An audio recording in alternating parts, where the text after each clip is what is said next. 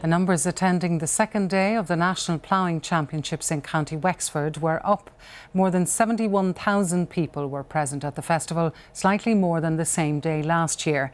The organisers say there was a surge of people once the weather improved. There was mud everywhere after all the rain.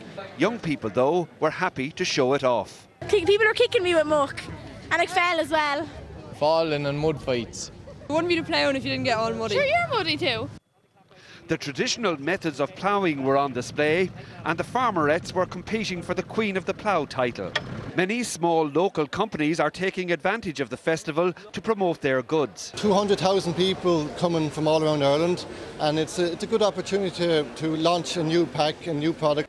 The summer rain will reduce farm income this year, and the IFA is planning a large protest next month against possible budget and EU cuts. You know, we live in a democracy, and on the 9th of October they want to make a very strong statement, and I think they're entitled to do it. As the sun shone, some people ended their evening with a dance. Joe O'Brien, RTE News, New Ross.